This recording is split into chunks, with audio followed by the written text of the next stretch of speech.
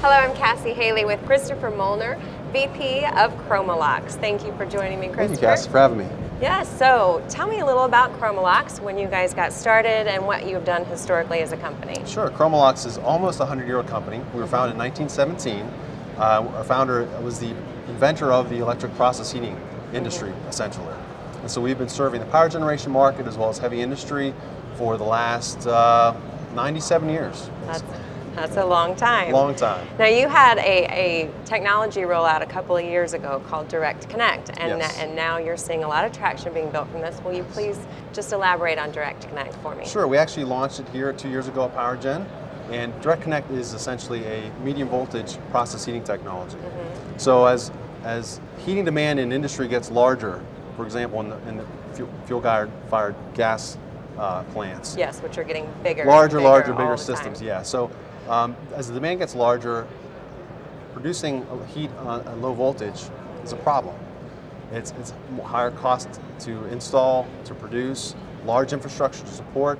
And so the industry was demanding us to come out with some solution to that problem. Of course. And so what we came up with was a medium voltage technology. It enables us to operate those same exact heaters instead of a low voltage off of medium voltage. Now what that means for the producer or the user is they're able to run these large systems with lower amperage costs, smaller wiring, much lower installation costs from the contractor or the installation side, and then operating over the life of the product, 20, 30 years, multi-million-dollar savings for the same essential equipment at medium voltage. And does it do anything to help lower that carbon footprint?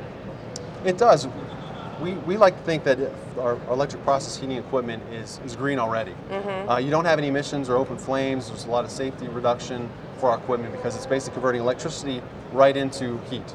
Okay. So in power generation and other industry, it's a very clean and efficient, almost 100% efficient technology to do that with. So then when you apply our medium voltage Direct Connect technology on top of that, you now have new applications you can do in power industry for some of the newer technologies such as solar concentration plants, potentially thermal storage, centralized heating for industry and for communities, all for the reduction of emissions from natural gas-fired equipment. Wonderful. So it's applicable to the natural gas-fired plants as well as renewables. Absolutely. So how do you see the landscape of the power industry and the new market trends? How do you see Direct Connect and Chromalox moving along with the industry in the years to come? Well, I think you'd agree that things are changing very rapidly now, and unlike we've ever seen before in the industry. And so I think industry, end users, consumers are trying to figure out how to bring in that emissions control, more green energy, but at the same time meet the demand.